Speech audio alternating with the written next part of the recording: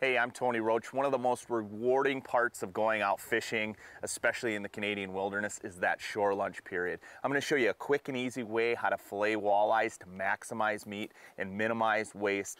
Here we go. First thing is, Rapala is probably one of the most recognizable names when it comes to fish filleting knives.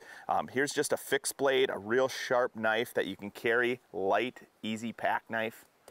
I like to start with just a simple cut along the back side of the gill plate, angling my knife forward, and then just sliding along the dorsal fin and backbone, just real easy. I don't punch the knife all the way through. I kind of feel along those rib bones, and then boom, as soon as I get back towards the back side of the dorsal fin, I stick the knife all the way through and slide it towards the tail fin. Now, here's an easy way that you can just kind of feel along the ribs here without cutting through the ribs. Okay, and just slide it along the top side of the ribs, cutting downward on the outside of the rib cage.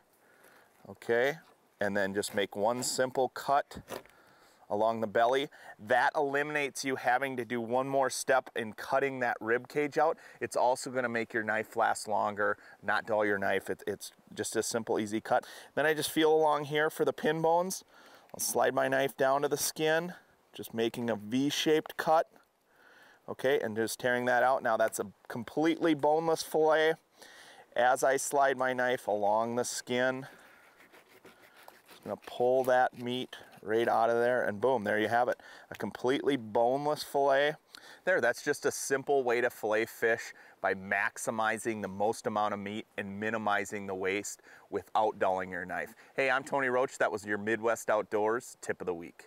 Our countdown of 30 great moments in fishing pays tribute to Teddy Roosevelt. At a time when many considered our natural resources inexhaustible, Roosevelt saw them as something to protect and cherish. During his presidency from 1901 to 1909, Roosevelt established 230 million acres of public lands, more than 150 million acres set aside as national parks and forests. Today, there are 59 national parks and national wildlife refuges in every state. Teddy Roosevelt, our first conservation president. Midwest Outdoors salutes you.